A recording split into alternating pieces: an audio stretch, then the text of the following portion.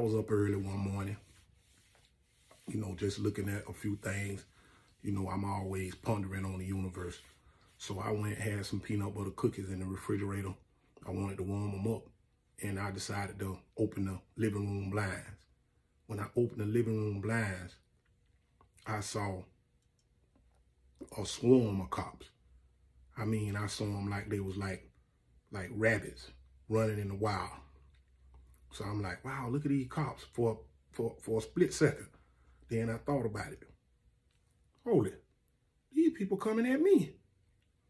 I got on a full deck of pajamas. I run to the back to open the slide door. When I run to the back to open the slide door, I ain't even try to grab no shoes or nothing. They was in the back. They was in the backyard, laying back there waiting on me. They arrested me.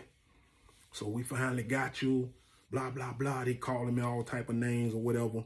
The girl, she come out, she crying. What y'all doing? He ain't did nothing or whatever, blah, blah, blah. And, kind of like that or whatever. So they took me to an area where they had a couple more guys lined up at. And that ended up being another situation that changed my life forever. They put me inside, right? They gave me an astronomical bond, so I couldn't get out. Because now, even if I did try to get out, they gonna want property, and by me being so far away from home, who gonna do that? So, I'm a man, and, again, I always wanted to take whatever blow they had to hit me on the chin with. I'm willing to take that. So I'm inside now. So a month passed, and this was the first time where they was actually charging somebody $1 a day to be incarcerated. So every day that you was in jail, they actually charge you $1 a day to be there. Not just me, everybody. So if your people sent you, let's say $50, they take 30 off the top. So I ain't think that was right. So 2 months came, 3 months came, 4 months came. They never presented me with any evidence for holding me. They didn't have no audio. They didn't have no video. They didn't have nothing. And I can recall the night after, anybody that's been watching the show and watching these episodes, I am a ponderer. And I thought about the night that this happened. I was in the projects. It was raining. I stayed about 6 or 7 miles away. And I didn't drive my car. I got dropped off. And it was a time where, a lot was going on. That money, it was popping off. So I seen a ride outside. I asked one of my good people, hey, ask them would they give me a ride. And when I went to go get in the car, it was a white guy driving. He had on some sunglasses, and it was raining. I'm talking about hard down raining. And I'm wondering, why this dude sitting up in here with some sunglasses on?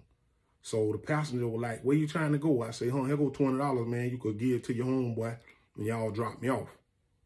The next day, they arrested me. So I knew it had to be something with that, because I never was the type to go to no cars or none of that type of stuff. So I figured out what it was, and I started complaining about that. But anyway, back to being inside the jail. These people were smoking cigarettes. I don't smoke. When men or whoever's incarcerated, you got people doing certain things in the shower that, I won't speak on or whatever. And I refuse to clean that up behind people's. I refuse to clean the toilets. And I had to walk around with a shirt over my face because the cigarette smoke was just ridiculous. So when it got to my time for me to clean up the actual place, I told them I wasn't cleaning up nothing. So they put me in confinement. That's 10 days. They let me sit up there, no problem. Then I come back. They asked me to do it again. They put me up there for 20 days this time, solitary confinement. Then I come back again. So it's done been about 5 months done passed. They still ain't got no evidence on me. So I tapped into what I'm good at now. I just didn't know it then. I sat down and penned a letter to the Florida governor. I sat down and penned the legal letter to the Florida governor. When you mail out any type of legal mail like that, it's actually, they can't read it. They can't unseal it. So the governor or somebody from the governor's office wrote me back, I got the cigarettes smoking to stop. I got the jail to be painted. I got memorandums put up on the wall. And plus, I got them to do away with the $1 a day thing at the time, because if you there 5 or 6 months or whatever, they taking your money. And that wasn't right. I don't think that was right. And it wasn't right. It was unconstitutional. So let's fast forward to me going to court. Again, they never let me saw what they had me accused of. So 9 months done went by, and I went to court and told the public defender guy that they had represent me, look, I'm going to speak to the judge. No, you don't need to talk to the judge. I say, man, I'm talking to the judge, man. And when I get up there, I'm talking to the judge. I done been in here 9 months. Y'all ain't showing me nothing, man. So I got up and stood up and talked to the judge. I told the judge exactly what I'm finna say now, and I remembered it. I say, Your Honor, I've been in here 9 months, and there's other guys in here that done been in here the same time as I have been in here or more. And we ain't seen no evidence of these people holding us. And plus, we're all charged with the same confidentiality in each case. He say, huh? I say, yes, sir. So he say, recess. He called recess, pulled everybody out, took us back down to the bus. After recess, we came back up. Boom.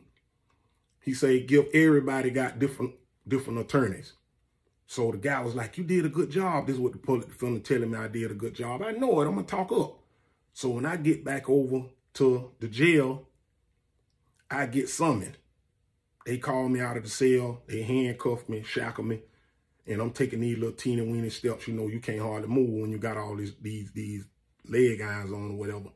The sheriff, he summoned me in his office. And I'm sitting there. He say, hey, how you doing? I heard so much about you, blah, blah, blah. You could be this, you could be that. You're a very intelligent guy. You keep writing the jail up and the governor, and I'm starting to get some legal people to come looking into what you complaining about.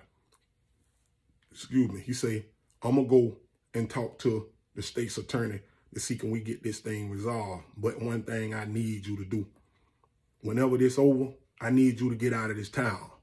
And I need you to know that you got a lot of enemies in this town. You got a lot of people calling in regards to your freedom always being on the chopping block. Like, this is a monumental thing for us to get you out of the community. So you need to do something better with yourself or whatever.